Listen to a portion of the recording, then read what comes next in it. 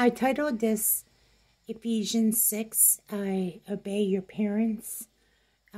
It's from a sermon from, sorry if I got his name wrong, John MacArthur.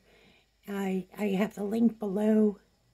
Wanted to hear your thoughts on this sermon. I watched half of it.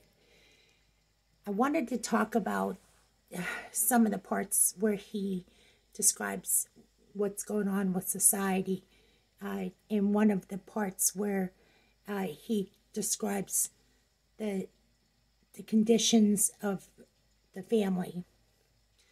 And I wanted to use my example for a part of this video because I wanted to share with you how many people want to know why they were cursed with maybe an abusive parent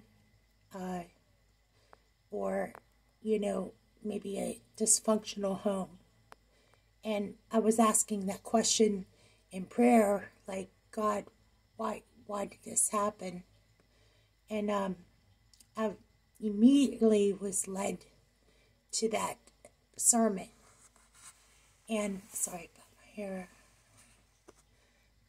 I wanted to share it because I thought a lot of people ask the question, like, why did I have the parents I did, or why was I born? And we were all chosen for a reason, obviously.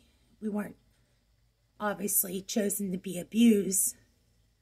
But it was really interesting. It was the verse in the scripture that he uses, parents, do not provoke your children to anger. And there's parents that do this, that they provoke their children by abuse and what's going on with society. And when I listened to his sermon, I thought it was worth talking about.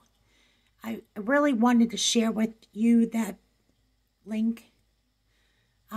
It might be helpful as we grow in Christ. We want to know more about the Lord. We want to grow in definitely in this area, especially if you're wounded. If you've been wounded in the past by that type of situation. I too asked the same question. Why did my mother do the things that she did to me when I was a kid? And also as an adult.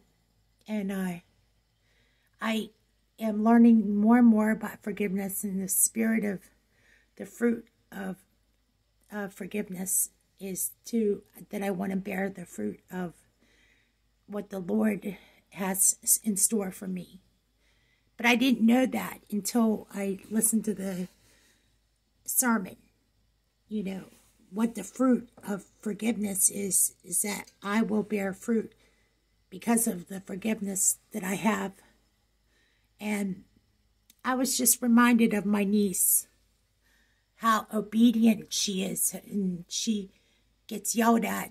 And it's very confusing for a child to get yelled at.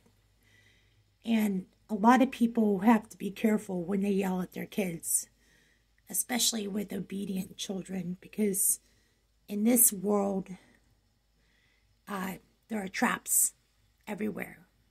So just as a note, if you understand where I'm coming from, or you want to listen to that sermon, I hope you do. And that's it for tonight. Good night and God bless.